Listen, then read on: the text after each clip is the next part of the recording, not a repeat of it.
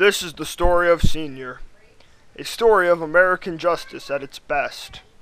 Senior was on the way to work when he observed a peculiar scene.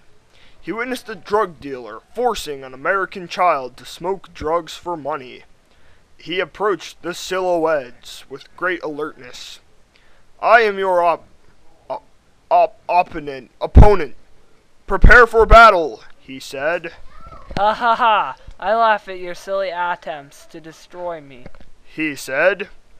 He fired a hasty power blast at Senior. It blasted him in the torso. Quickly he grabbed his Excalibur and bum-rushed his foe, slashing with great fury. The first strike missed, slaughtering the innocent youth. The drug dealer gathered his paraphernalia and scampered away as fast as he could. But no amount of speeds could have allowed him to escape the intense danger and primal rage. And so, Senior reigns victorious today. Tomorrow's could hold even greater challenges. the end.